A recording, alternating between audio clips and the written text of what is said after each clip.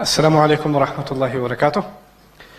الحمد لله رب العالمين والصلاة والسلام على أشرف الأنبياء والمرسلين وعلى آله وصحبه ومن استنى بسنته إلى يوم الدين. اللهم اجعلنا منهم ومن الذين آمنوا وعملوا الصالحات وتواصوا بالحق وتواصوا بالصبر آمين يا رب العالمين. ثم أما بعد. Apa kabar? Okay, good. At least one thing I remember. Inshallah ta'ala, my intention today is to cover, as was mentioned, ayahs number 142 to 144 of Surah Al Baqarah. And what I'd like to do now is get right into the subject, just immediately begin and give you a little bit of an introduction and why these ayat are so important. Surah Al Baqarah as a whole, Rasulullah ﷺ described in one place, لِكُلِّ شَيْءٍ سَنَامٌ وَالسَّنَامُ الْقُرْآنِ الْبَقَرَةِ. Everything has a peak, and the peak of the Qur'an is Baqarah. It seems like it has all different kinds of subjects, but actually if you look at it carefully, it's building a very powerful argument. And one of the most powerful arguments that Surah Al Baqarah makes is the argument of the identity of the Muslim. So when we talk seriously about the identity we have as not just as an individual, but as an ummah, then this is the first and foremost surah that we have to look at. And so I want to first illustrate that there are three main components as far as history before we get to these ayat. And by the way, I'll tell you what these ayat are about in a minute. The earliest story mentioned in Baqarah is the story of Adam alayhi salam. And the battle between, essentially there are two camps. There's the side of the angels and there's the side of the shayateen, right? And Adam alayhi salam is right in the middle. And the children of Adam will have to choose whether they will choose the side of the angels or the side of the shayateen. That's what's going to have to happen. Then the story moves forward and Allah gives us a very long history of the Jewish people, the Banu Israel. And as He mentions that story, He basically describes how they were given revelation and they were told how to choose the right side, but ended up following the way of the shayateen, also literally in the middle of the passage. وَاتَّبَعُوا مَا تَتْلُو الشَّيَاطِينَ عَلَى مُلْكِ سُلَيْمَانَ. They literally ended up following the ways of shayateen, and they ended up not appreciating the guidance that Allah had given them. Now, it's important to note that Adam alayhi salam was chosen over all humanity, and actually over all of creation. Adam alayhi salam's choice is a choice over all of other creation. And among his children, this family, the children of Israel, were chosen among all other nations and all other people. So first and foremost, you have the highest choice, Adam, and from within his children, you have the highest choice, Bani Israel. And the choice of Adam was to demonstrate what it means to obey Allah by choice. Angels don't have a choice. Shayateen have a choice, but they failed. Adam alayhi salam is supposed to have a choice and succeed. He's supposed to demonstrate that before Allah Azza wa Jal. As a nation, Banu Israel were supposed to show all the other nations what it means to obey Allah and get the best of this world and get the best of the next world. The role of the Israelites, the reason Allah gave them prophet after prophet after prophet, the reason Allah preferred them is not because they are racially superior. It's not because of their race, it's not because of their language. The reason Allah chose them is because they were supposed to demonstrate to all the other nations of the world what it means to obey Allah. So all other nations of the world could see that model and be impressed with that model and come to the way of Allah. So you know how we have da'wah as an individual? One person talks to a Christian or a Jewish friend or a Hindu friend or a Buddhist friend and is telling them about Islam. That's da'wah as an individual. But there's also such a thing as da'wah as a nation. When a nation is built upon the model of Allah's teachings, then the existence of that nation itself is da'wah. Itself sends a message. And if one person can make da'wah to 1,000 people, can you imagine what the da'wah of a nation looks like? It can affect the entire world. If that model exists, it will affect the entire world. This was their job, but they failed. And when they failed, Allah reminded them that this job of theirs is not just because they're children of Israel, they're actually children of Ibrahim. So the next story in the surah is not the Banu Israel, it goes back to Ibrahim alayhi salam. Because they were supposed to be like their father Ibrahim. And so here what I'd like to share with you is another continuation. It's very simple to remember. I hope inshallah ta'ala you'll keep it in your mind for today's discussion. The first story was which one? You tell me. Adam alayhi salam. Adam alayhi salam was tested, yes or no? He was tested. Banu Israel is the second story, right? Were they tested, yes or no? They were tested. Ibrahim alayhi salam is the third story. Are they tested? Is he tested, yes or no? Yes. 3 stories, and in all of them, the main characters are tested, yes? In the case of Adam alayhi salam, did he pass the test or did he fail the test? Huh? It's okay, you can say it. I'm not going to kick you out. He failed the test. They ate from the tree. But he can make it up later by doing istighfar, right? He apologized because that's the way of humanity. Sometimes we will fail and we'll ask Allah for an apology. We'll make istighfar and we can come back, right? That's the first story of a failure, but then you can recover. The second story is the Israelites. Did they pass the test or they failed the test? They failed the test and they didn't apologize. There's a difference between Adam and Banu Israel. Adam failed but apologized.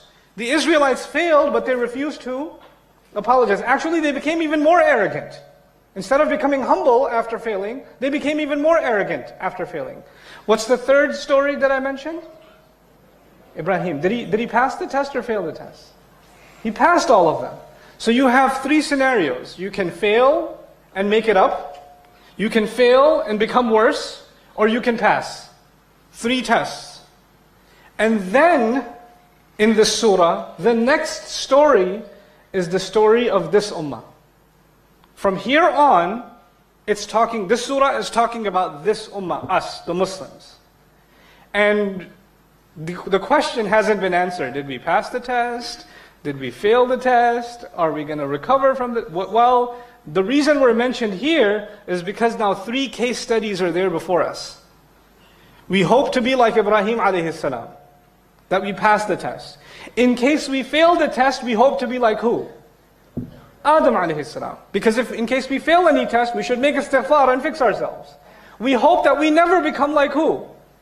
Banu Israel, who passed the test and become arrogant and keep failing. Or fail the test and become arrogant and keep failing. Now it's our turn to be tested. And now that we are the chosen nation, by the way, Banu Israel were removed from this position.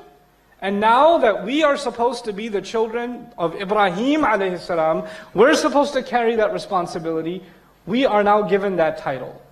We are now being transformed. And in these ayat, we're going to see the phrase, وَكَذَلِكَ جَعَلْنَاكُمْ أُمَّةً. That is how we made you into an ummah. You are now the nation. But before I get to that, just these few elements. The first of them, the Muslims see themselves as the continuation of the same battle that started with Adam alayhi salam. The battle between the side of the angels and the side of the shayateen. We are actually the final soldiers in that battle. That's what we are. That's the thought of a Muslim. Then, we are supposed to be the people, we recognize that we are not the first ones to be chosen. There was a nation who was chosen before us. And what happened with that nation? They were replaced. Replaced by who? Us. If Allah did that once, He can do it again. إِن تَتَوَلَّوْا يَسْتَبْدِلْ قَوْمًا غَيْرَكُمْ ثُمَّ لَا يَكُونُوا أَمْثَالَكُمْ. If you turn away, if you fail, He will replace you with a nation other than you. And they won't be like you. He told that to us. So we don't say, oh, Bani Israel, their turn is over, now it's our turn. Yes. Because if you think you're special and I'm special, and that's it, we have the special label, then we are no different than who? Bani Israel. That's part of our identity. We realize that we are replaceable. We are entirely replaceable. Allah will take nations today that are Christian, Hindu, Jewish, other nations, and they may become the Muslims of tomorrow. They may do that. And Allah has no problem doing that. And He's done it before. يَأْتِ بِقَوْمًا آخَرِينَ. He'll bring another nation in your place. He'll bring another people in your place altogether. So the thinking of the Muslim is that we are not irreplaceable. We are not permanent. We don't own Islam. Islam owns us. We don't own it. The third piece of our identity is that we are actually, this is very important, we see ourselves as the practicers of the religion of Ibrahim alayhi salam. This is really important. The name of our religion, Islam, actually comes from Ibrahim alayhi salam. ربنا وجعلنا مسلمين لك ومن ذريتنا أمة مسلمة لك إذ قال له ربه أسلم قال أسلمت لرب العالمين هو سماكم المسلمين من قبل وفي هذا. Over and over again in Quran you learn that the idea of Islam, of complete submission to Allah, unconditional, I will obey Allah no matter how difficult the commandment, that is the legacy of our father Ibrahim alayhi salam. Our religion is actually, one of the names of Islam in the Quran is Millata Abikum Ibrahim, the religion of your father Ibrahim. This is extremely important. Actually, even Rasulullah sallallahu alaihi wasallam, we say this is the religion of Muhammad Rasulullah sallallahu alaihi wasallam. We say that. But even Muhammad Rasulullah sallallahu alaihi wasallam is told, فَاتَّبِعْ مِلَّةَ إِبْرَاهِيمَ حَنِيفًا. You follow the religion of Ibrahim. You must follow the religion of Ibrahim. This is not a lecture about that, but in just a couple of minutes, I want to give you a quick picture of how much we are the religion of Ibrahim. How many pillars in Islam? This is not a hard question, guys. How many pillars in Islam? 5. Shahada goes back to Ibrahim. La ilaha illallah, oneness of Allah. Everybody's clear why that goes back to Ibrahim alayhi salam, right? No confusion why Hajj goes back to Ibrahim alayhi salam. Is anybody confused about that? Hajj we do at the house built by Ibrahim. Every ritual is tied to Ibrahim alayhi salam. Then we make salah. وَاتَّخِذُوا مِن مَقَامِ إِبْرَاهِيمَ مُصَلَّى. Safa and Marwa goes back to Ibrahim. The slaughtering of the animal goes back to Ibrahim. All of Hajj goes back to who? Ibrahim alayhi salam. The salah. Who made the dua? رَبِّ جَعَلْنِي مُقِيمَ الصَّلَاةِ وَمِن ذُرِّيَّتِي. Who made that dua? Ibrahim alayhi salam made that dua. Make me the one who establishes the prayer. Then, what's left is zakat. Ibrahim alayhi salam's son is Ismail. كَانَ يَأْمُرُ أَهْلَهُ بِالصَّلَاةِ وَالزَّكَاةِ. He used to tell his family to pray and to give zakat. Where did Ismail learn his religion from? From Ibrahim. Even zakat goes back to Ibrahim alayhi salam. Only one thing left, Ustad, how are you going to do Ramadan in Ibrahim? Because Ibrahim alayhi salam didn't have Ramadan. Why do we celebrate Ramadan? Why? I know it's a hard question, but I'll wait for you. Let it get awkward, it's okay. Because of Quran. Quran was given to who? Rasulullah sallallahu alaihi wasallam. We celebrate Ramadan because Quran came, right? Quran came because of the dua of Ibrahim. رَبَّنَا وَابْعَثْ فِيهِمْ رَسُولًا مِّنْهُمْ يَتْلُو عَلَيْهِمْ آيَاتِكَ وَيُعَلِّمُهُمُ الْكِتَابَ وَالْحِكْمَةَ وَيُزَكِّيهِمْ. Master, send a messenger among them who will recite your ayat. Which ayat? Quran. He'll teach them the book. Which book? Quran. And finally the dua was answered when who came? Rasulullah came. And we celebrate the coming of the Quran with what month? Ramadan. And actually in Ramadan we celebrate the answer of Ibrahim's dua. That's what we celebrate. 5 of the pillars go back to Ibrahim alayhi salam. All 5. This is the religion of Ibrahim. And that's a very important thing to understand. Extremely important to understand. So now when I've given you that, let's take a step forward. Let's not think about this in terms of religion for a second. Let's think of it in terms of a new nation. A new nation. A new nation needs Independence Day. Kind of a celebration of when the nation was formed. A new nation needs a capital, right? A new nation needs a constitution. A new nation needs a name. What's the name? Muslimin. From Islam. Comes from who? Ibrahim alayhi salam. What's the constitution? The book of Allah, the Quran. Now, this surah has given us the name Ummah, Ummatan Wasata. We've been given a name, and we've been given the name Muslim. Later on in the surah, we're going to be given our Independence Day, or actually Independence Month. What is that? Ramadan. That's part of us becoming a new nation. We used to fast on the same days as the Jews, but now we're going to fast on our own days, which is the days of Ramadan. Then the capital of faith was considered Jerusalem. But now there's a new capital.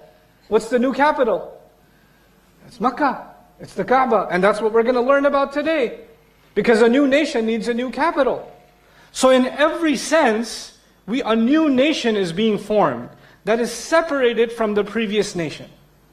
Which was the previous chosen nation? Banu Israel. Okay? Now, as this shift is happening, one last thing. Thousands of years ago, Ibrahim alayhi salam, in this surah, a few ayat ago, he made a dua standing next to his son Ismail. he made a dua, وَمِن ذُرِّيَّتِنَا أُمَّةً مُسْلِمَةً لَكَ. Out of our future generations, at least give us one ummah that is Muslim. And that dua, when he made it with his son, thousands of years later, Allah told it on the tongue of Rasulullah sallallahu alaihi wasallam. He tells us in these ayat, وَكَذَلِكَ جَعَلْنَاكُمْ أُمَّةً وَسَطًا. That's how we made you an ummah. As if to say, finally I have answered the dua of Ibrahim, he made you into an ummah. We, sitting here, are actually the answer of the dua of Ibrahim alayhi salam. Among my children, give an ummah that is Muslim. And then, ummatan muslimatan lak. Subhanallah. So this is just a little bit of a history of why these ayat of the change of the qibla are important. They begin with a very strange phrase. Allah says, سَيَقُولُ السُّفَهَاءُ مِنَ النَّاسِ. Fools among the people are going to say. And this, the idea of fools, let's dig into that a little bit. This is the third time in Surah Al Baqarah Allah mentions fools.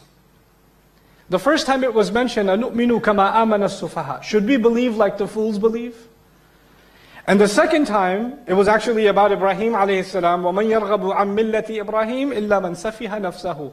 Who would turn away from the religion of Ibrahim except somebody who fools himself? And now Allah says, the fools among the people will say. Fools among the people, well, who are the people? The people around the Prophet ﷺ, they're Muslims, there are hypocrites, there are Jews, there are Christians, even by extension you can say there are mushrikeen. And Allah says among all the people, the most foolish among them, the only ones Allah is willing to call fools, they are going to say the following. What in the world are they going to say? مَا وَلَّاهُمْ عَنْ قِبْلَتِهِمْ الَّتِي كَانُوا عَلَيْهَا. What turned them away from their qibla? What turned them away from their direction? So let's understand this history briefly. There are lots of different interpretations. I'll share with you the one that I find the most compelling, easy to understand and convincing, okay?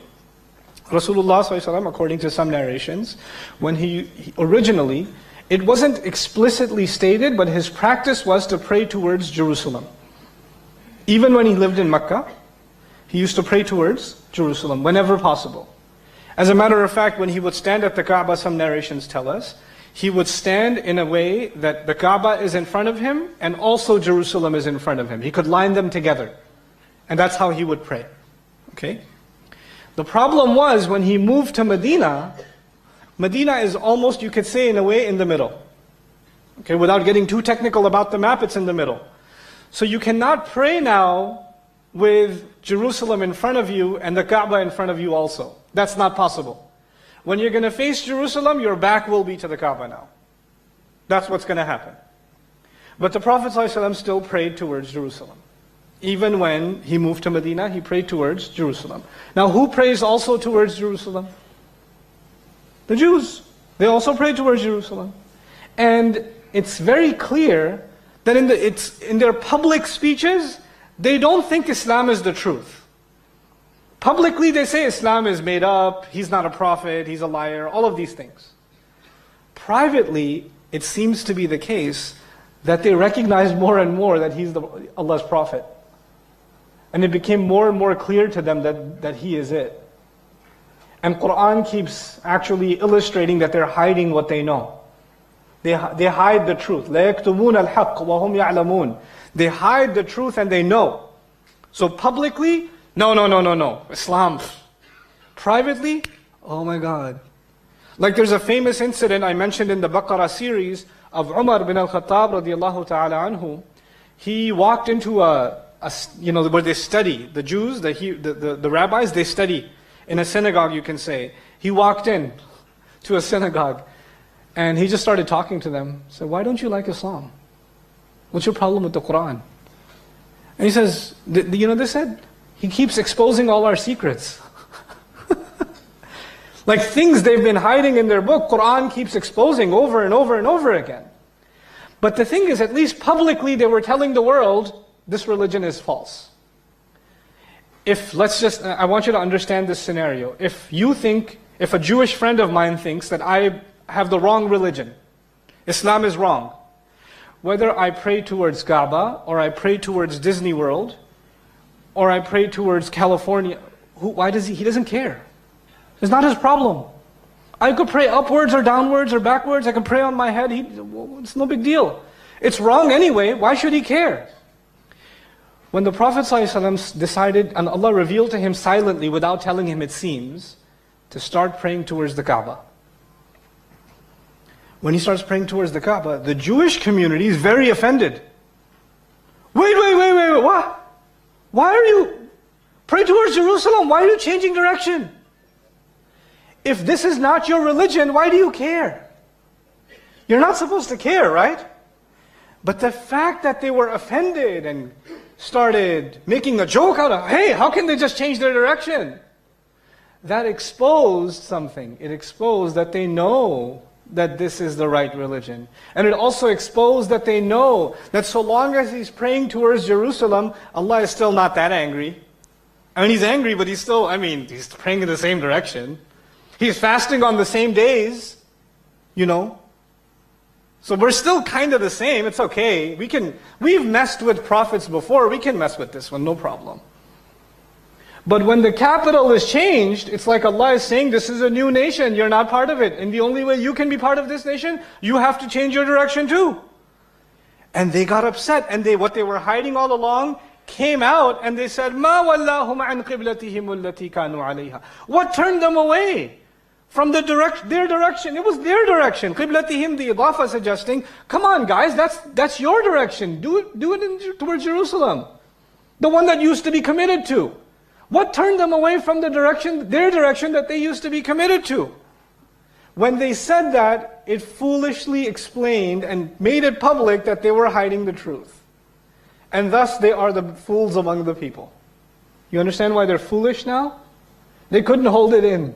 سَيَقُولُ, and Allah says سَيَقُول, meaning they will say. Allah even called it, they're going to come and say. And He doesn't say who they are, He just says fools. He doesn't say سَيَقُولُ الْيَهُودُ or سَيَقُولُ النَّصَارَى or سَيَقُولُ الْمُشْرِكُونَ. He didn't say that. He will say fools will say this. And you could even argue that perhaps Sahaba, when they first received these ayat, there's no knowledge of who's going to come and say this. مَا وَاللَّهُمْ عَنْ قِبْلَتِهِمْ. And then later on, the rabbis show up and say, hey, what's going on here? Oh, fools, I see. Allah told us about you guys. مَا وَاللَّهُمْ عَنْ قِبْلَتِهِمُ الَّتِي كَانُوا عَلَيْهَا.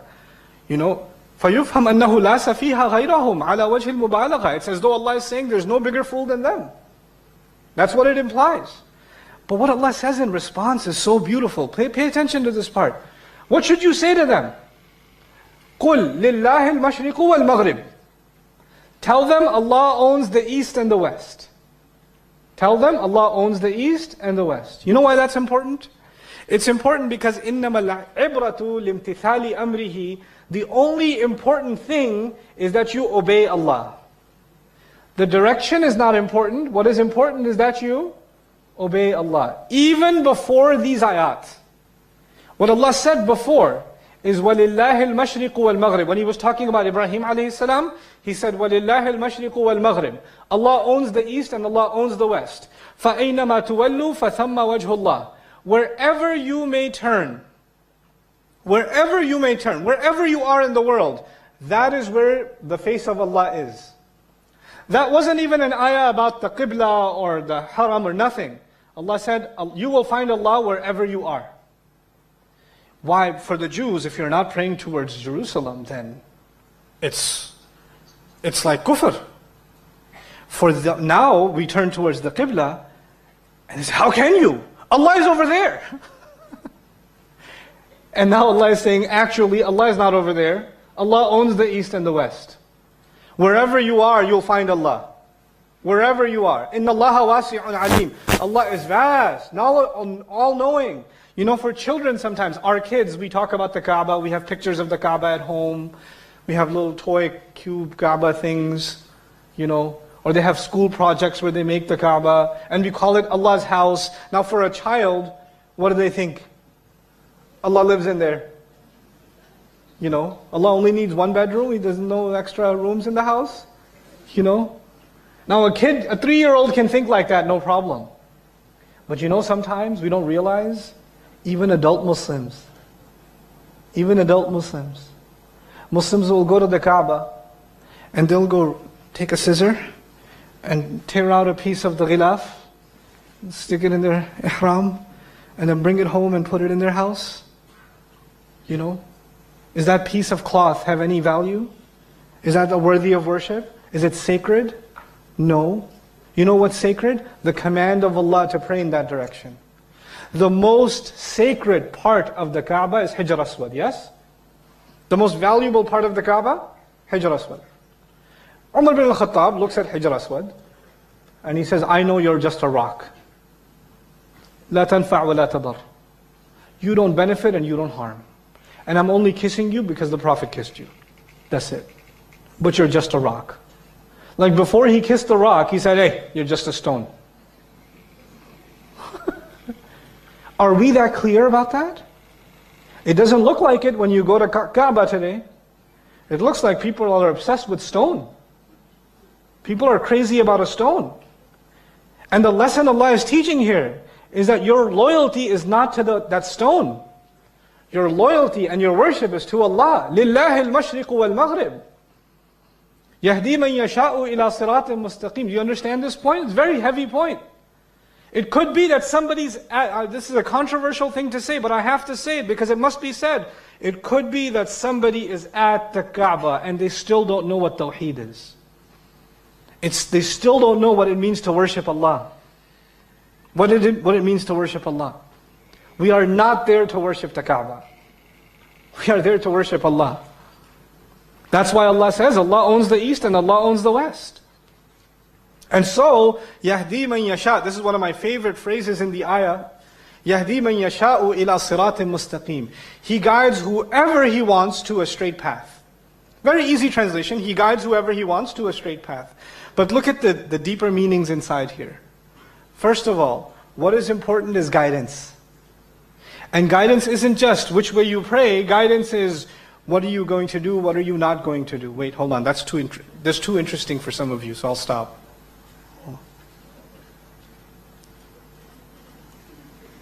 Hold on, let them finish. They're almost done. You guys done? Okay. Because a lot of people got interested in that, so I thought maybe I'll let you guys get your entertainment out of your way and then we can continue. Okay, you're with me now again? We're back? We're good? Okay. So, يَهْدِي مَنْ يَشَاءُ إِلَى صِرَاطٍ مُسْتَقِيمٍ. You know, Allah guides anybody who wants to a straight path. Did you know about Jerusalem? I was doing some research with some of my colleagues into they used to pray towards Jerusalem. The practice allegedly starts with the Temple of Solomon with Sulaiman alayhi salam and praying in that direction.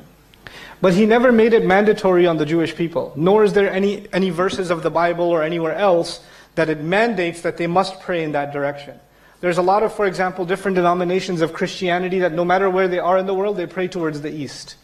Different Christian groups, they pray just towards the East. That's just what they do. Okay? But even for the Jewish people, there's no, we call it ijma', right? There's no confusion. Whether you're a Muslim from China, or you're a Muslim from Australia, or America, you're going to pray towards the Kaaba. And the reason is very clear. Ibrahim alayhi salam built it. And Ibrahim alayhi salam made it a center for all people. There's no confusion. It's made very, very straightforward. There is no such straightforward instruction for Masjid Aqsa. Even there's not a single hadith of the Prophet ﷺ pray in that direction. There's some narrations that he used to pray in that direction without saying anything. He was just doing it and we assume Allah revealed to him, continue that practice for now. And then I will make it towards the Kaaba. That's all we assume. But there's no explicit statements. There's nothing. But now Allah has guided to a straight path which is built on a straight, very clear argument. Because the previous passage of the surah is clearly demonstrating why is the Kaaba the right place to pray. Why is the Kaaba the right direction to pray? Because of Ibrahim alayhi salam and how he built it. إِذْ يَرْفَعُ إِبْرَاهِيمُ الْقَوَاعِدَ مِنَ الْبَيْتِ وَإِسْمَاعِيلُ.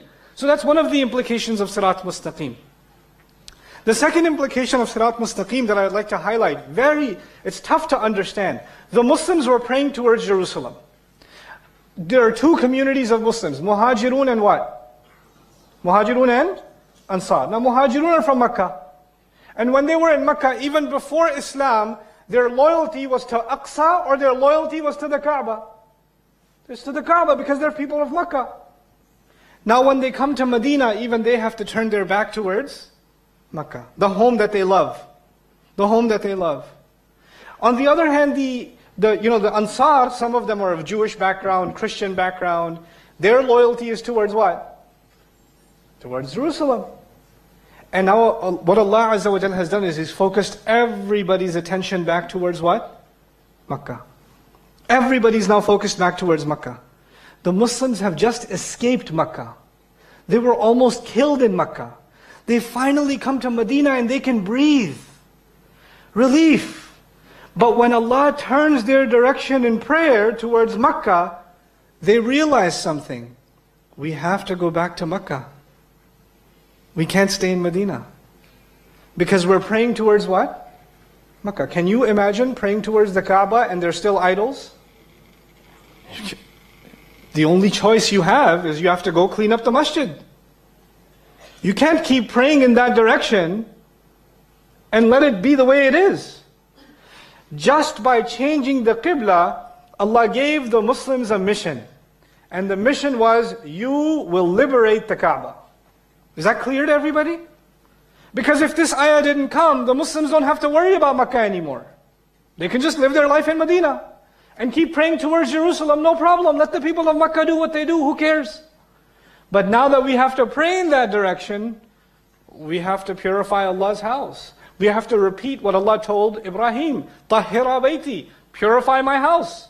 Now we have to purify that house. And that is a mission now that will have to go step by step by step. So if you understand that, everything that the Prophet did, sallallahu alaihi wasallam, after this came, everything the Prophet did, sallallahu alaihi wasallam, was part of a mission to clean up the Kaaba again. The agenda, the mission became that sirat mustaqim. Straight path, straight road back to Makkah. That's what it became. And so the Muslims are clear that that is their mission now. يَهْدِي مَنْ يَشَاءُ إِلَى صِرَاطٍ مُسْتَقِيمٍ. There's one more minor thing that I want to share with you, is about مَنْ يَشَاء. The Jewish people believed that they are the special people of Allah. Nobody can convert to their religion. It's theirs and theirs only. You have to be born into this religion, otherwise you cannot be part of this religion. And Allah says now, no, this is the religion of Ibrahim. That's why you face the house built by Ibrahim, and Ibrahim was worried about all the nations. The open invitation to whoever He wants. مَنْ يَشَاء إِلَى صِرَاطٍ مُسْتَقِيمٍ. He will guide whoever He wants to a straight path. He made this religion international. He made this religion beyond any ethnicity when He said مَنْ يَشَاء. Because this was not the way of the Jewish people. The Jewish people were exclusive, you see. But we are not exclusive. Islam is not a Malay thing. Islam is a South Indian thing too. Islam is a Chinese thing too. Islam is an Australian thing too. Yeah, it is. Islam is across ethnicities. Islam is also for the people who aren't even Muslim yet. It's for them too. It's equal access. We have to ingrain this in our head, because sometimes even for the Muslims, they have been Muslim for a few generations and they feel like this is our thing. That is their religion, this is our religion. We're two different. No. This religion is not inherited. This religion is given by Allah and He gives it to whoever wants. And our job is to be the ambassadors of it. Okay? So now, وَكَذَلِكَ جَعَلْنَاكُمْ أُمَّةً وَسَطًا. And that is how we made you into a nation. That كذلك suggesting كذلك كثيرا ما يقصد بها تثبيت ما بعدها. There's lots of meanings, I'll simplify them. One of them is, just like the Jews were made a nation before you, now you've been made a nation. Another meaning is, just because now the Kaaba is your direction, that is how you are made an ummah. Because that is your mission. When that mission is fulfilled and the Kaaba is cleaned up, then you will have fulfilled the mission of Ibrahim alayhi salam, because Ibrahim built that house for the worship of Allah, not for the worship of idols. So you're going to fulfill the mission of your father Ibrahim. That's what you're going to do. This is why I keep calling it the religion of Ibrahim. Even the mission of Rasulullah sallallahu alaihi wasallam is actually tied back to the house built by Ibrahim alayhi salam. Okay? Now, ذَلِكَ الْجَعْلَ الْبَدِيعَ جَعَلْنَاكُمْ لَا جَعْلًا آخَرْ أَدْنَى مِنْهُ. In this phenomenal way, this is one of the meanings of the ayah. In this amazing way, we made you into a nation. Not in any lesser way. We, the people of this ummah, it's incredible. There are people you will meet at the haram, Muslims you'll meet around the world, you'll see somebody praying at an airport somewhere, you don't even speak the same language as them, you don't eat the same food as them, you know nothing about them, you'll join them in salah and stand next to them. And you'll go in ruku at the same time and sujood at the same time. You are now joined with people just because of La ilaha illallah. You have nothing else in common. Nothing else in common. And that's enough. That's more than enough. Subhanallah. This is an amazing thing Allah has given us that He has never given any other people in the world. No other people have it like we do. Nobody else. You know, when I go in America, when I lived in New York, there are lots of different churches, of course, in New York. And in Texas, of course, there are lots of churches. But especially in New York, there was a Korean church, there was a Chinese church, there was a Filipino church, there was a Puerto Rican church, there was a Dominican church, there was a Mexican church, there was a, black church. It's not even Methodist church and Presbyterian church and Unitarian church and Catholic church and Orthodox church. I didn't mention different schools of thought. I mentioned different ethnicities. There are churches by ethnicities. But you're not supposed to have a Bangladeshi masjid and a Pakistani masjid and a Indian. I know you have an Indian masjid in KL, I know. Masjid India, I know. But it's not just for the Indians. It's just called Masjid India because there are lots of Indians in the neighborhood, not because they check at the door, hey, hold on, let me see your, speak some Tamil, now go. No, they don't do that. It's open. Then you see the same city, New York City, you go to a masjid. You go to Masjid Taqwa in Brooklyn, and you have the Senegalese, and you have the Chinese, and you have the, people that used to be Jewish became Muslim, and Pakistanis, and Indians, and all of it. I'm just standing in one row. Subhanallah. This is how we were made into an ummah. But the thing I wanted to highlight for you, inshallah, is the word that describes this ummah. Ibrahim's word was ummatan muslimatan. Ummatan muslimatan. But Allah changed it. Allah said not just ummatan muslimatan, now He gave it a new quality. He said ummatan wasatan. It's a different word now. So you were expecting the same word again, ummatan muslimatan, because that's what He asked for. But Allah added to ummatan muslimatan, and He added ummatan wasatan. Now the word wasat is actually very important for us to understand, so I'll give you some things about it. It's first of all, صار معنى النفاسة والعزة والخيار من لوازم معنى الوسط عرفا فأطلقوها على الخيار النفيس كناية. Let me just explain what that means in simple English. Wasat can mean the middle of something. Wasat is the middle of something. The thing is, what is in the middle of the castle? The most valuable things.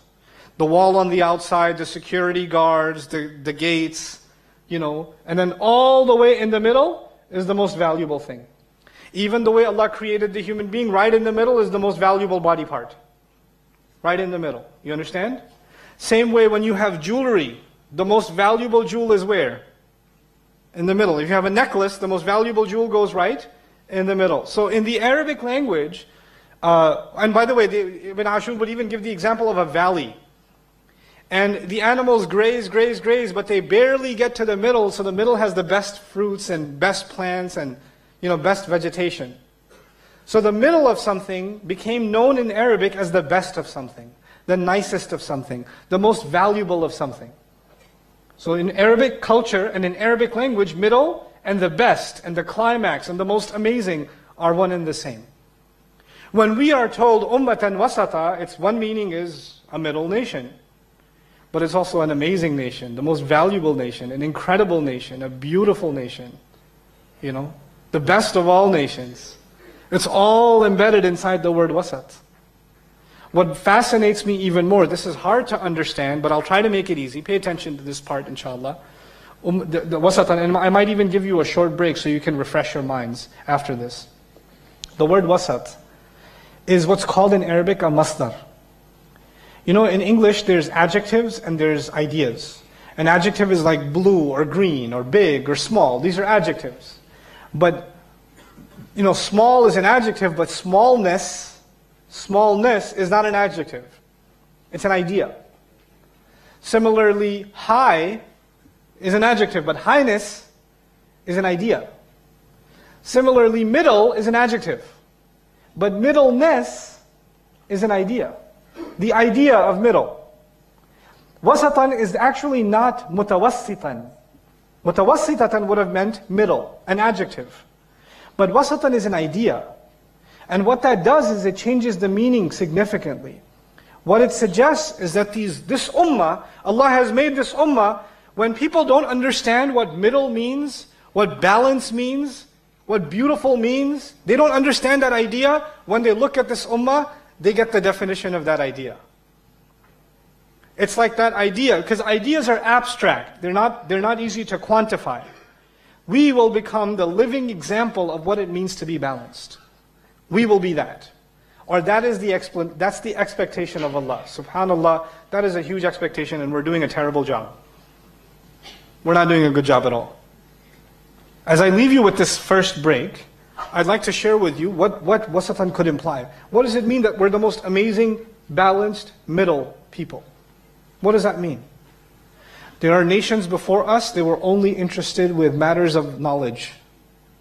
And their hearts became hard. There were other nations who cared only about the matter of the heart, and they had no knowledge.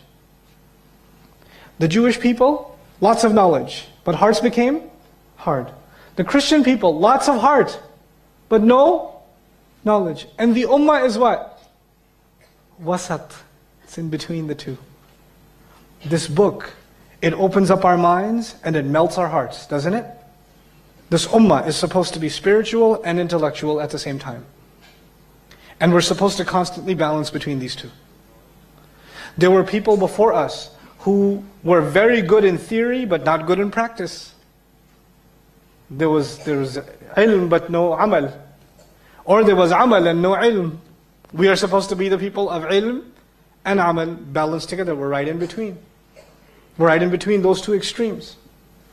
We are people there are people who only concern themselves with dunya. There are people who only concern themselves with akhirah. What about this ummah? Do we only care about akhirah? Do we only care about dunya? رَبَّنَا آتِنَا فِي الدُّنْيَا حَسَنَةً وَفِي الْآخِرَةِ حَسَنَةً. We are right in between. We're right in between. Allah wants us to have the best of this dunya and the best of the akhirah. Right in between. In every sense of the word. And by the way, I would even argue, this ummah is supposed to be, there are two kinds of knowledge. There's knowledge of deen and knowledge of dunya. I'll say that again, knowledge of deen and knowledge of dunya. You have engineers, you have physicians, you have accountants, you have, different professions. These are people that have knowledge of dunya. You have muhaddithun and fuqaha and mufassirun and, people of kalam. These are knowledge of deen. We're supposed to be the people in between. Meaning we don't just learn our deen. We also learn dunya. And we don't just learn dunya, we also learn our deen. So this is supposed to be the ummah where the religious scholars know a lot about the world. And it's also supposed to be the ummah where the scientists and the political scientists and the thinkers and the sociologists know a lot about the religion. They work together. They're not two different worlds. What has happened? You have an Islamic university. They just study Islam. And then you have an engineering school or a medical school, and that's all they study. And they're two different worlds. And people come out of one of them, and they know a lot about this world, but they know nothing about that world. And the people in this world know everything here, but they know nothing about that side. We're supposed to be the people that are the best of both.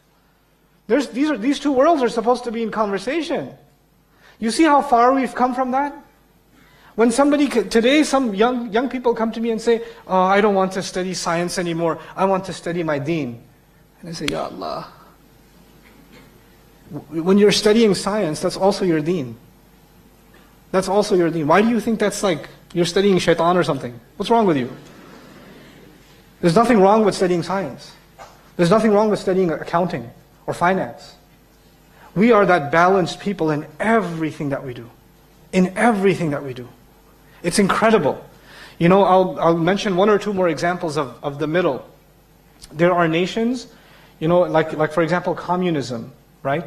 Ideologies, where they think about the society and they don't think about the individual. Right? So the individual has been eliminated and everything is about the greater good, the larger society. Then of course the opposite is something like consumerism, capitalism, where the only thing that matters is the individual. Who cares about what? Society. So long as I have what I want, who cares about anybody else? Right? What does this deen teach us? You have to care about yourself, and you have to care about the world around you, and you have to balance between both of them. You have to balance between both of them. In every sense of the word, Allah made us ummatan wasata. And where will you learn that balance? You will learn that balance when you understand the role of Ibrahim alayhi salam in this religion. We keep going back to that one point. Turn back towards this Kaaba will remind us of something. It'll give us something. وَكَذَلِكَ جَعَلْنَاكُمْ أُمَّةً وَسَطًا. With that, inshallah ta'ala, I'll give you your first break. It'll be about 8 minutes long. And then we'll wrap up this dars. Barakallahu li wa lakum. Wassalamu alaikum wa rahmatullahi wa barakatuh. I will just be here. Oh, I'll take this. This is a nice chair.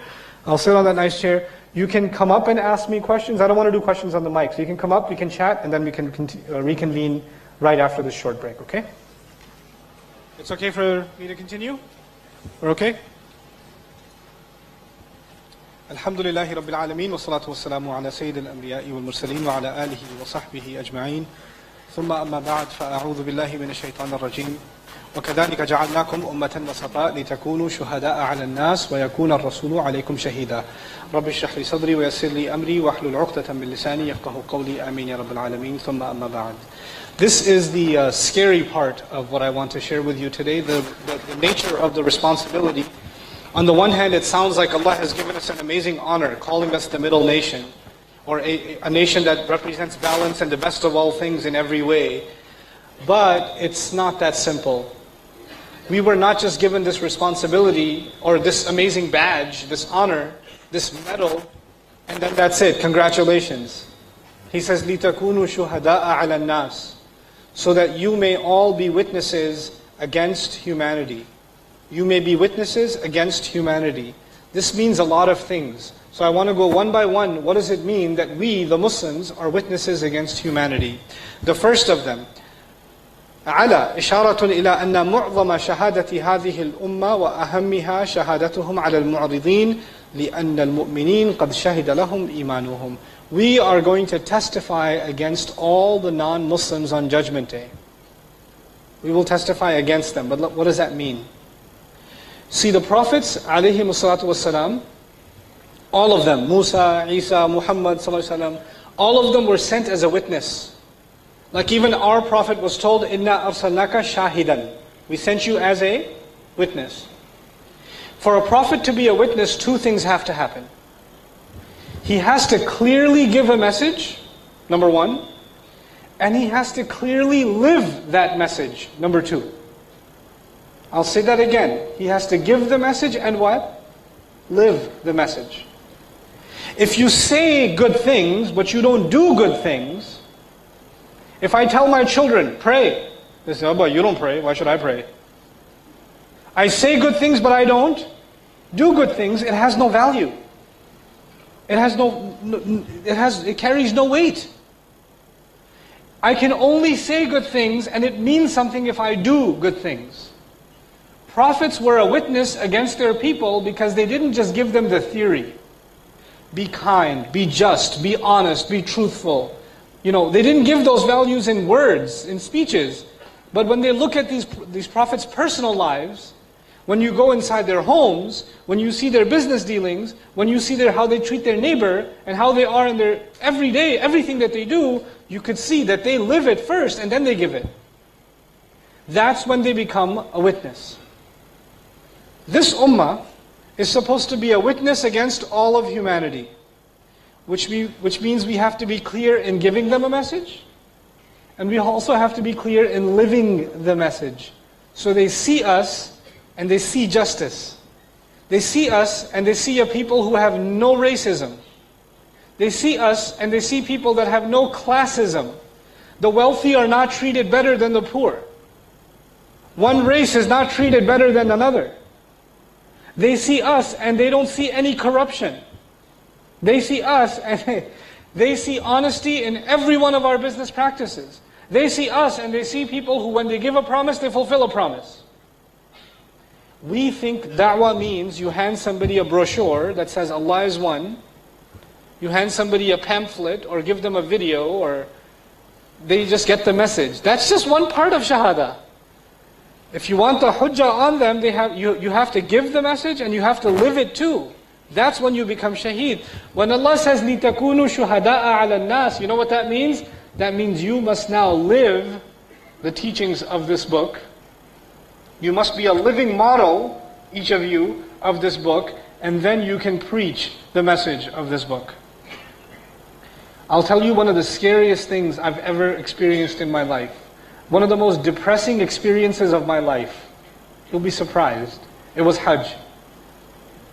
Hajj, and I've only done one Hajj. And it's supposed to be the most joyous occasion of my life, and I was very depressed. Eventually I was happy, but I was very depressed. You know why I was depressed? Because there were VIP sections. I was depressed because there were people with a different kind of passport treated differently. I was depressed because, people were not concerned about each other at all. If you wanted to take somebody and say, if you told somebody, in Islam, everybody's treated equally. In Islam, the wealthy and the poor, and the black and the white, they're all the same. We are all slaves of Allah. That's the beauty of Islam. That's why Bilal accepted Islam. And he could stand next to Umar and pray. And I give them all that theory, and I say, let me show you Islam, and I take them to Hajj. This? This is your Islam? Seriously? Maybe I have bad eyesight, or maybe this is a different religion or something. Where in the world am I going to take them? And I show them that people are, the ummah is what it's supposed to be. That we live it. Until we become models of it, please listen to this. I know it's controversial. I may get in trouble for it. I don't care. This is what I'm convinced of. Until we, the ummah, are a model of this deen, we don't get to hate the kuffar. We don't get to say, these kuffar, they're going to go to Jahannam. Who cares about astaghfirullah? These people worship. What have you shown them? What have I shown them? Talk is half the equation. The living model is the other half. That's what the prophets were. The prophets were not all talk. The prophets were not great speeches. They were living examples. Before Rasulullah sallallahu alaihi wasallam was a Rasul, what was he called by the people? A Sadiq, Al-Amin. You guys know this, right? True, honest. Is that the first qualities people know about the Muslim Ummah today? Think about that. Before the Prophet was even given the responsibility to do da'wah, he proved his credibility. That is his shahada. Because that's when he taught Islam, people said, we have to listen, he's an honest man. He's the most truthful man I know. Obviously this is the right religion. Today you find those good qualities, non-Muslims have them. Way more than the Muslims have them. It's a shame. It's a shame. And we have to be the ambassadors of those qualities. We are too obsessed with preaching Islam and not living it. When we think about da'wah. And that may be da'wah, but it's not shahada ala nas. Because the shahada means what? Witnessing.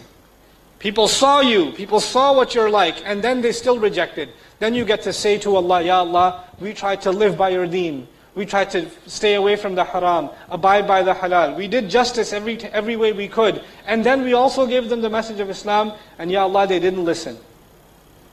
Then we have a case. And by the way, think about the opposite. As Mawdudi rahimahullah put it, think about the opposite.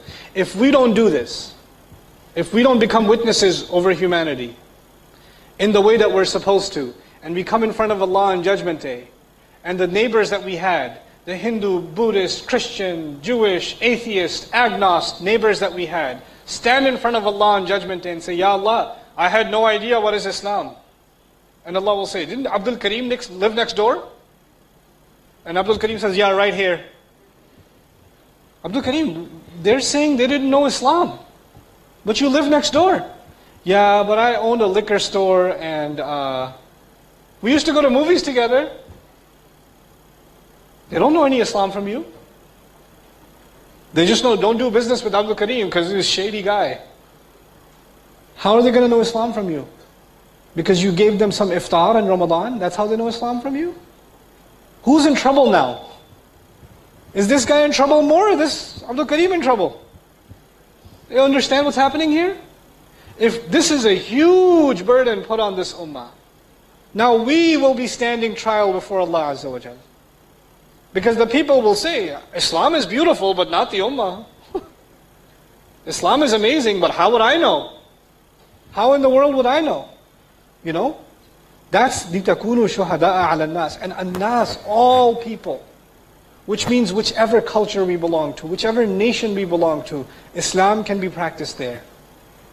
Islam can survive as a minority and a majority. Islam can survive when you're the only Muslim in the village. Islam can survive when you're 1 million people and the other one is 1 to 2 people. Islam is not dependent on numbers. It's not. It's not dependent on environment. You will be witness to humanity no matter what situation, no matter what environment. لِتَكُونُوا شُهَدَاءَ عَلَى النَّاسِ. You know what this also taught us? This ayah taught us we cannot stay among ourselves. We cannot stay Muslim among Muslim only. Muslims have to deal with Hindus. They have to deal with Buddhists. They have to deal with people of other religions. They have to interact with them. They have to share concern with them. Because they're people of Ibrahim. Ibrahim never stayed in one place, did he? Always dealing with other people? Always concerned about other people? You know what, anybody here know what Ibrahim a.s. did with the people of Lut? The angels came to Ibrahim first, and he said, why are you here? They said, we are going to kill everyone in the nation of who? Lut. Ibrahim said, oh, they're gay, right? Yeah, kill them. What did Ibrahim do? He argued on their behalf. If it was one of us, we're like, Alhamdulillah, finally. Is it going to be nuclear? And Ibrahim a.s. is, يُجَادِلُنَا فِي قَوْمِ لُوتٍ. We are millat abikum Ibrahim. We are supposed to be a mercy and a source of da'wah to all people. All people. Can you imagine how far we've come from that? How far away we are from that deen? So that's the first implication. Then listen to this hadith of the Prophet ﷺ عن Abi Sa'id al-Khudri. يُجَاءَ بِنُوحٍ يَوْمَ الْقِيَامَةِ. Amazing hadith. Nuh will be brought on Judgment Day. فَيُقَالُ لَهُ هَلْ بَلَّغْتَ. He will be asked, did you deliver the message? Who is being asked? Nuh alayhi salam. Did you deliver the message? فَيَقُولُ نَعَمْ يَا رَبِّ. He will say, yes, Master. I did. I delivered the message. فَتُسْأَلُ أُمَّتُهُ. Then his nation will be asked, هَلْ بَلَّغَكُمْ. Did the message reach you? فَيَقُولُونَ مَا جَاءَنَا مِن نَذِيرٍ. They're going to say, no, nobody came warning us. Nuh is saying, I did my job. His entire nation says, no. What are you talking about? We didn't have any warner. We didn't have any messenger. فَيَقُولُ مَنْ شُهُودُكَ. Allah will say to Nuh, do you have any witnesses that can prove that you're telling the truth? Allah is asking who now? Nuh. And Nuh answers, فَيَقُولُ مُحَمَّدٌ وَأُمَّتُهُ. He says, yes, the people that will defend me will be Muhammad and his ummah. Muhammad and us on Judgment Day. We never met Nuh alayhi salam, but did we recite Surah Nuh? Did we recite ayat of Nuh? Did we know that he delivered the message? This Quran, we believe it? And so he says, فَيُجَاءُ بِكُمْ فَتَشْهَدُونَ. Then Allah will bring all of you and you will all testify. Yes, Nuh delivered the message. We learned that in Quran. Allah made us a witness against the people of Nuh on the Day of Judgment. Even against them. We're not just a witness against the people who live in our time, we're even a witness against the criminals of all history. And it also means we are witness in favor of all of the believers of the past. I'll give you just one example. Shahada ala nas. Ashabul Kahf. You guys know the famous story, right? Ashabul Kahf. If the Quran did not teach Ashabul Kahf, these fitya, these young people, everybody in the world would have believed that these are Christian saints who believed in the worship of Jesus. That's what the whole world would have believed. That these were saints. There's a church in their name still. There are churches in their name, Jacobite churches. Nobody came to testify and say that these were believing men.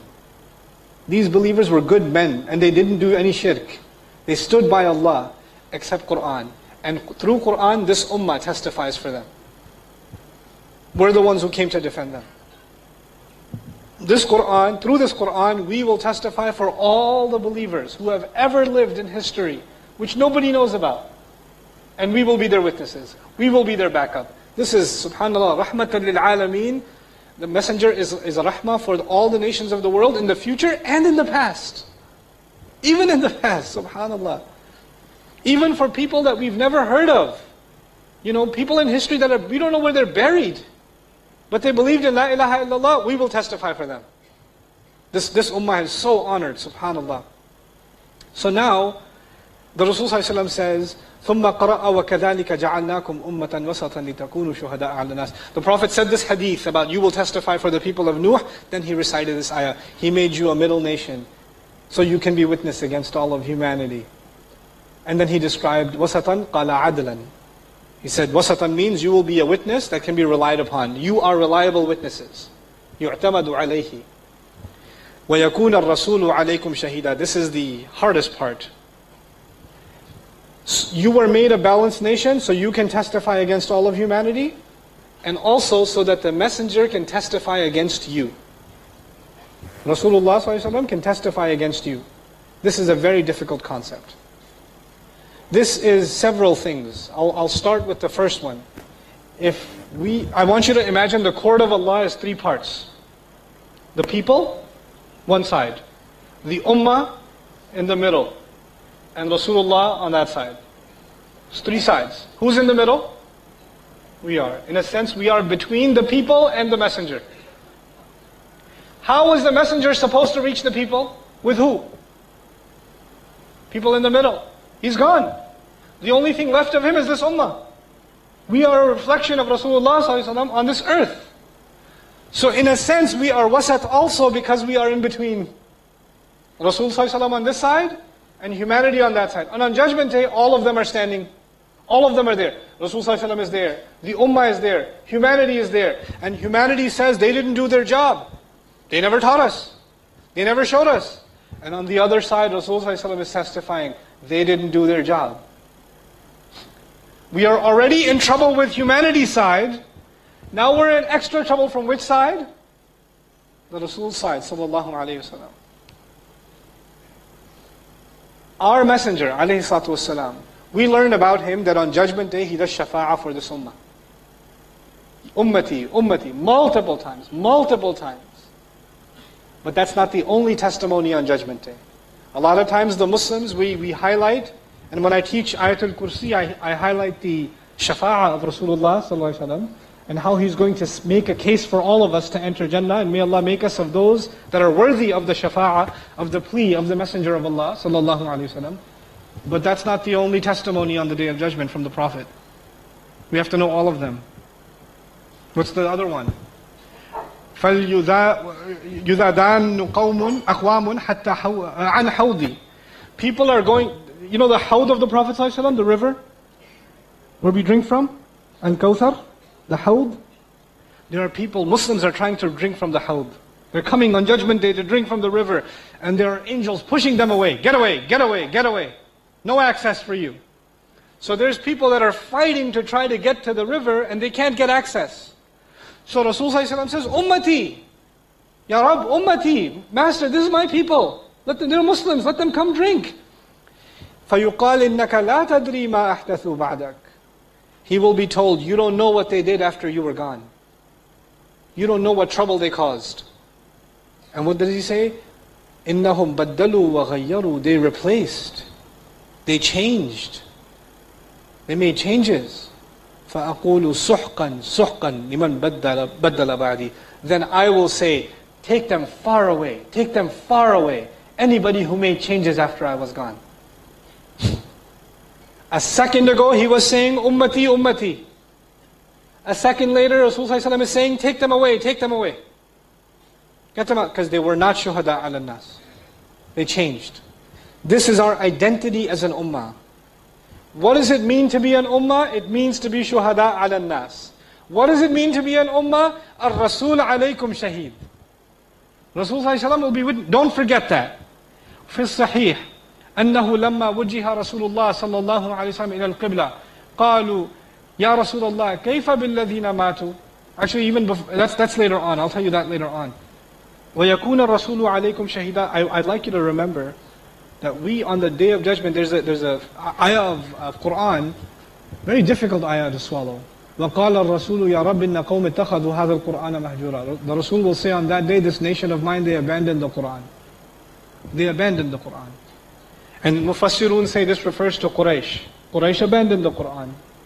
But others say, no, it says, اتَّخَذُوا هَذَا الْقُرْآنَ مَهْجُورًا.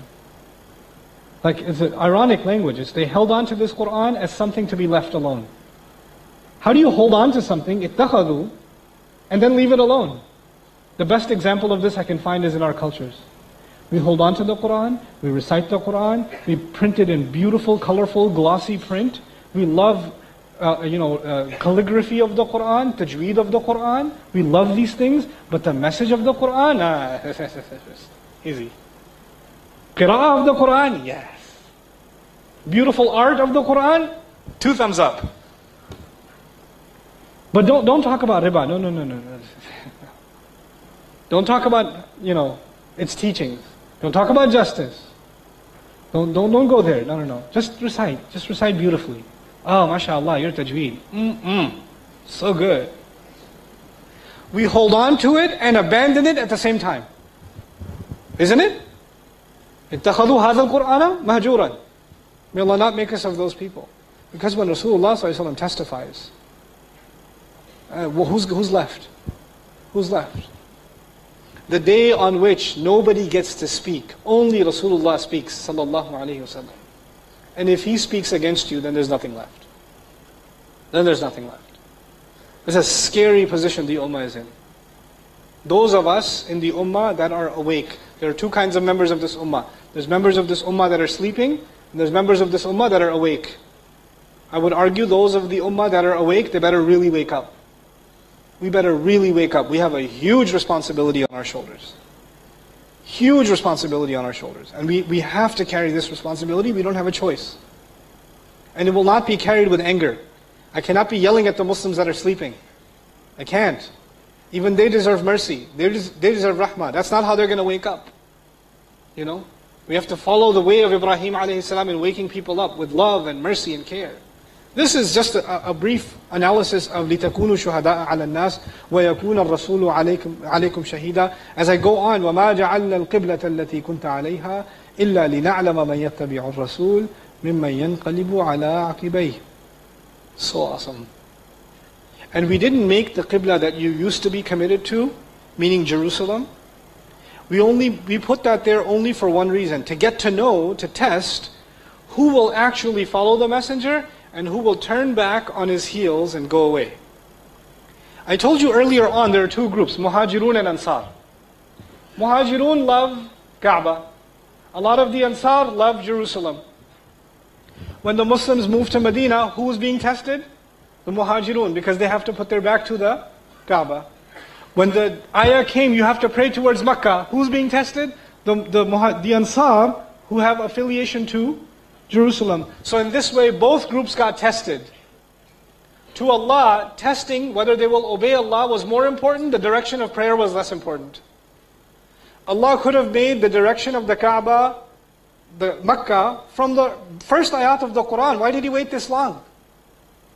Why did He wait this long? This is so important. Salah is so important. Aqimus Salah is so early in the Quran. Why not just tell the Prophet from the beginning, pray towards the Kaaba? He waited until he could test both groups, the people of Makkah and the people of Medina. Because the importance is not the direction of prayer, the importance is the command of Allah. That's what actually matters. So now when he does this, notice by the way the language, it's so beautiful. We didn't change the direction of the Qibla. except we could see who will actually follow the messenger. مِمَّنْ يَتَّبِعُ الرَّسُولِ. Rasul ﷺ doesn't even explain himself. He prays towards Jerusalem. Nobody comes and asks him, Ya Rasulullah, why aren't we praying towards the Kaaba? Or when we're praying towards the Kaaba, nobody comes and asks him, why are we praying towards the Kaaba? Why aren't we praying towards Jerusalem anymore? The ayat hadn't even come yet. It seems to be the case that the ayahs hadn't even come yet and the Prophet was already praying towards the Kaaba. Then the ayat came. Because that's why the fools will come and say, hey, what happened? Revelation hasn't even come yet. But the change has already happened. Now, when they turn their heels, مِمَّا يَنْقَلِبُ عَلَىٰ عَقِبَيْهِ. In Quran, when somebody turns on their heels, it means they turn around and they run away. When you say turn around and run away, it means like run away from the battlefield, right? Quran uses that expression here to describe there are people who will turn around and run away because they don't want to follow the right direction of the Qibla. So it's playing on the direction of the Qibla and the idea that they are retreating from Islam. إِلَّا عَلَى الَّذِينَ هَدَى اللَّهِ. But the only people who will be able to follow this instruction is the ones Allah guided. إِلَّا عَلَى الَّذِينَ. And it's going to be too big of a problem. إِن كَانَتْ لَكَبِيرَةً. It's going to be too big of a change. Except for those who Allah has guided. I would like to, as I teach these ayat, what I like to emphasize is how does this apply to you and me today? Because Qibla already changed, alhamdulillah. It's not difficult for you to say, oh, no Jerusalem anymore, I guess I'm going to pray towards Kaaba. That problem is solved for you and me. But what do these ayat mean for you and me today? Here's what they mean. Sometimes you and I are learning about Islam. Actually, sometimes you and I are not learning about Islam.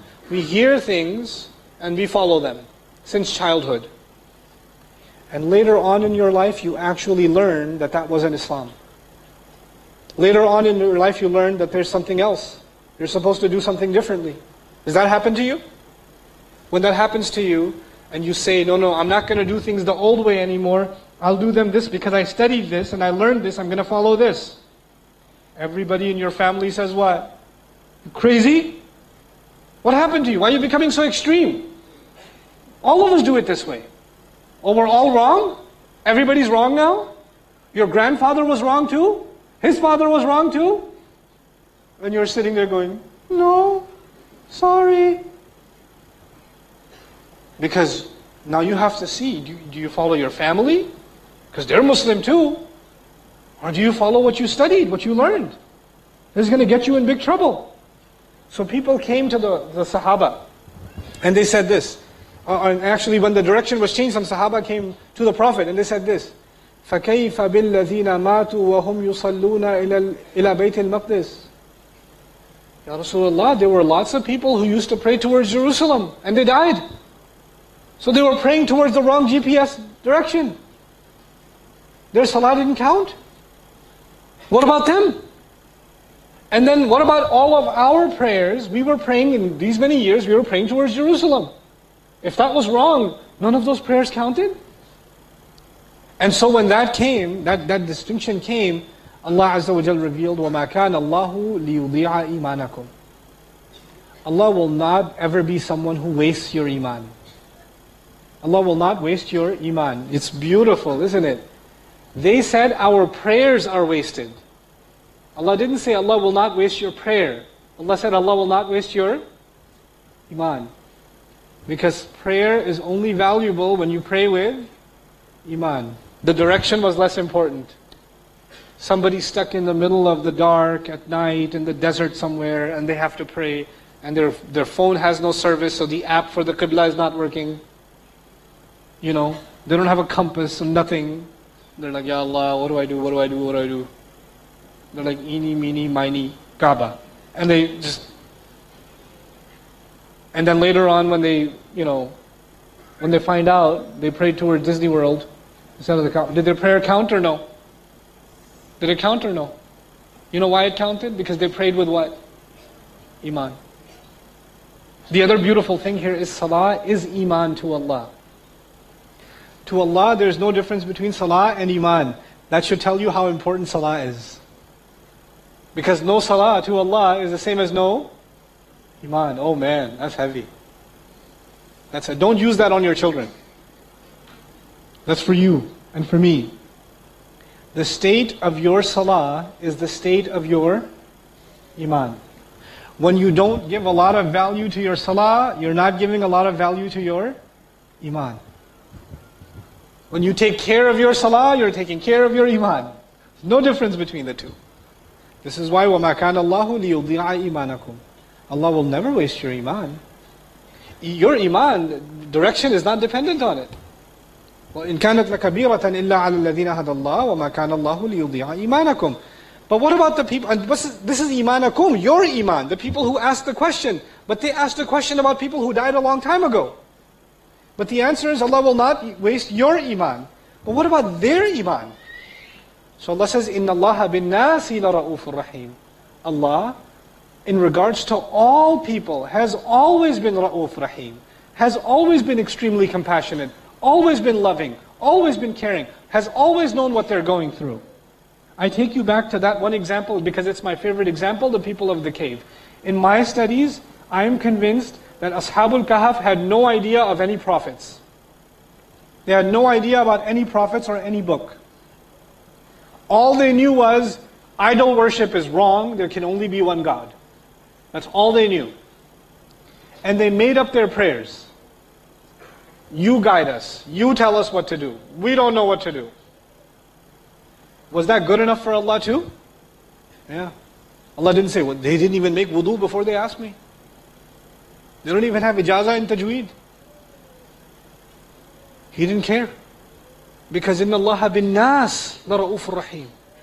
Allah is compassionate, caring, understanding, loving and merciful to all people across the board. He spares them. Don't think Allah is ready to punish. We have, unfortunately, for a lot of people in the religion, this happened to the people before us, the Jews, they became very strict. And they used to make it sound like Allah will punish you at every turn. Oh, you did this wrong, Allah will punish you. You did that, oh, Allah will punish you. You know? Somebody came to the masjid after many years, they made wudu, they missed a few drops, and you're like, oh, this guy, his salah is not going to count. So sad. He's going to burn. Don't do that.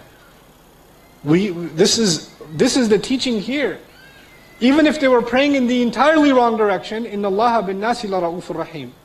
Finally, the ayah. Man, I got to tell you this. You guys know the story of Musa alayhi salam, right? When Musa alayhi salam spoke with Allah, Allah told him to go to Fir'aun. And when he told him to go to Fir'aun, he made a list of problems. Musa made a list of problems. He said, إني أخاف أن يقتلون ويضيق صدري ولا ينطلق لساني فأرسل إلى هارون وهم لهم علي ذنب يكذبون أن يقتلون. They will call me a liar. My tongue doesn't move. I become frustrated. I can't speak properly. I need backup. I need help. Could you give me Harun? They might even kill me before they let me speak. He made a list of problems, and then Allah answered him. What's beautiful about the ayah that we're about to read is that Allah is also, just like He answered Musa, He's going to answer Rasulullah sallallahu alayhi wasallam. But look at how He answers Rasulullah. قَدْ نَرَى تَقَلُّبَ وَجْهِكَ فِي السَّمَاءِ. We saw your face turning towards the sky. And قَدْ نَرَى suggests the takfir, we keep seeing your face turning towards the sky. Rasulullah sallallahu alayhi wasallam wouldn't even ask. He didn't ask. He was just hurting in his heart that his back is towards the house of his father Ibrahim. So he would just kind of look at the sky. And the other beautiful thing is, تَقَلُّبُ وَجْهِكَ means your face itself turned. Instead of you turned your face, the face itself turned. Sometimes you do a body action and you can't even control it. You hear a sound and you just go like that. And you didn't even intend to do that. You just, reaction. It's suggesting the Prophet ﷺ can't even help himself. Every now and then he just, every time he's about to pray, and he's not facing the Qibla, his eyes just go into the sky. His face just goes into the sky. And Allah says He noticed. He noticed that you have that reaction. So you don't have to ask. Every time you turn your face into the sky, فَلَنُوَلِّيَنَّكَ قِبْلَةً تَرْضَاهَا. Then we swear to it, therefore, that we are absolutely turning you without a doubt, in a direction that makes you happy, that pleases you. This is the ayah, it's the only ayah of the actual reason for the change of the Qibla. You have later, all around we've learned it was the house built by Ibrahim alayhi salam. Later on Allah will command, turn in its direction. But the first reason Allah gave, openly, was that the Prophet ﷺ was sad. And now to make him happy, I'm changing the direction. In a direction that makes you happy. Sallallahu alayhi wa sallam. What a maqam of Rasulullah ﷺ, that the reason we pray towards the Qibla is it pleases Rasulullah ﷺ. So beautiful. And by the way, the happiness of our Prophet is the same as the happiness of Allah.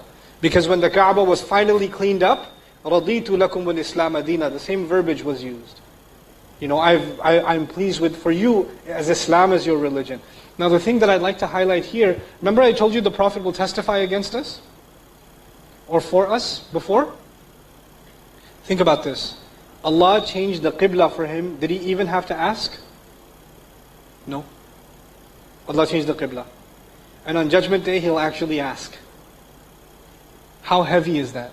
How heavy a burden is that? So we have to know, وَعْلَمُوا أَنَّ فِيكُمْ رَسُولَ اللَّهِ. We're dealing with the Messenger of Allah ﷺ. It's not a light matter. فَوَلِّي وَجْهَكَ شَطْرَ الْمَسْجِدِ الْحَرَامِ. Turn your face then in the direction of Al-Masjid al-Haram, the sanctified masjid, the sacred masjid. Now the term Al-Masjid al-Haram was new. The Arabs did not use it. They used Al-Bayt, Al-Bayt al-Atiq, Kaaba. These are known names. But the Quran used what phrase? Al-Masjid al-Haram. Al-Masjid is a dharf from the word sajada, which means to do sajda. The place of sajda. So the official name of the Kaaba is Al-Masjid al-Haram. Al-Masjid al-Haram. That's in the Quran, right? Now why is that important? There are lots of things we do at the masjid, at Kaaba. We do tawaf, we do i'tikaf, we do salah. But in the word masjid, which act is highlighted? Which is the most important act? Sajda. Because from it comes the word masjid, right? Now why is sajda important? Go back. The first battle, the first story that's mentioned in the Quran here is a story of Adam, which was a problem of what? Refusal to do sajda. We are the final soldiers of that battle. And when do you win that battle against shaitan? When you fall into sajda. Because when you fall into sajda, you do the opposite of what shaitan did. You do the opposite of what shaitan did. And now the house that is supposed to be there so that humanity until the Day of Judgment can do sajda, that's the house that you are now to pray in direction of. That is your mission. Subhanallah. So profound by calling it Al-Masjid al-Haram, the sacred place of doing sajda. The sanctified place of doing sajda. وَحَيْثُمَا كُنْتُمْ. And wherever you may be, فَوَلُّوا وُجُوهَكُمْ شَطْرَهُ. Then you should turn your faces in its direction. The first part of it was for Rasulullah ﷺ. Wherever you must turn towards the Qibla, towards Al-Masjid al-Haram, then he turns to the Ummah and says, by the way, you also. All of you also turn towards it. وَإِنَّ الَّذِينَ أُوتُوا الْكِتَابِ لَيَعْلَمُونَ أَنَّهُ الْحَقُّ مِنْ رَبِّهِمْ. No doubt about it. Those who were given the book, they know that it is the truth from their master. They also know that this is the right Qibla. I'll give you one example of that from the Quran that should be enough. How do the Christians and Jews, especially the Jews, how do they know that this is the Kaaba? For them, Kaaba had no value. Which place had value? Jerusalem. Quran says they know. How do they know? For the Jews, who's the most important prophet? Do you know? Torah given to who? Musa. I'll tell you something about Musa. Musa accidentally killed a person. He punched somebody and he died. Then he ran away to Egypt, from Egypt to Madian. He ran away from Egypt to where? Madian. Madian is Arab. Madian is Arab land. When he went to Madian, he got married. You know this, right? When he got married, he married an old man's daughter from Madian, which means he married an Arab. It's pretty awesome. When I talked to my Jewish friends, it was like Moses married Arab. But his kids are like, half Arab. And according to some of them, ethnicity comes from the mother. So I'm like, his kids are Arab according to you. But anyway, when he did marry, in Madian, his father said, the girl's father said, you must work for me for 8 years. Or you could do 10. 8 years or you could do 10. You know how he said it? أن تأجرني ثمانية حجج. You will work for me for 8 Hajj. 8 Hajj. Or you could do 10 Hajj. How many Hajj do we do in a year? 1. Which land was this? Arab land, yes or no? Arab land. And in the Arab land, an Arab old man says, you will work for me for 10 Hajj. When you say the word Hajj, what location are you making reference to? Jerusalem? Has Hajj ever been done in Jerusalem? Hajj is being done around the Kaaba since the time of Ibrahim alayhi salam. When he says 8 or 10 Hajj, he's telling Musa alayhi salam about the Kaaba. And Musa alayhi salam himself knows about the Kaaba. And why wouldn't he? He lived among a believer, within a believer in the Arab land, from the children of Ibrahim alayhi salam. Why wouldn't he know? Subhanallah. They know. They know. And Quran gives us hints that they know, even though they buried it away. You know, when I was reading Hamiduddin Farahi's book on Ar-Ra'yu Sahih fi Man Huwa Dhabih, about how much they know about the Kaaba or don't know, he said when they took, because they don't say Ismail was slaughtered, they say, Ishaq was slaughtered. But we say Ismail was slaughtered. So they say he took Ishaq to the valley of Sakka, between Shifa and Mura. That's what the Jews say. A valley called Sakka, between Shifa and Mura. So they took Makkah and turned it into what? Sakka.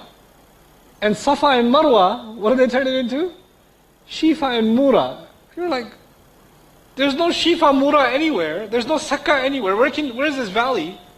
They changed a little bit spelling here and there. And from Makkah became Sakka, and Safa became Shifa, and Marwa became Mura. And Subhanallah. They know. They know about the Kaaba. They know it was built by their father Ibrahim alayhi salam. You know? So Allah says, لَا يَعْلَمُونَ أَنَّهُ الْحَقُّ مِنْ رَبِّهِمْ. They absolutely know that it is the truth from their master. وَمَا اللَّهُ بِغَافِلٍ عَمَّا تَعْمَلُونَ. And Allah is not unaware of what they do. Allah knows full well what they do. I'd like to conclude inshallah ta'ala with the following. There are in Western Islamic studies, there are those who still question the Kaaba. They say, oh, the Arabs, they came up with their own sort of story about Abraham, and it has nothing to do with the Bible, because since it's not in the Bible, it's not authentic, and why would they even pray in that direction? They were better off praying towards Jerusalem. Allah's words become true even today. سَيَقُولُ السُّفَهَاءُ مِنَ النَّاسِ مَا وَلَّاهُمْ عَنْ قِبْلَتِهِمُ الَّتِي كَانُوا عَلَيْهَا.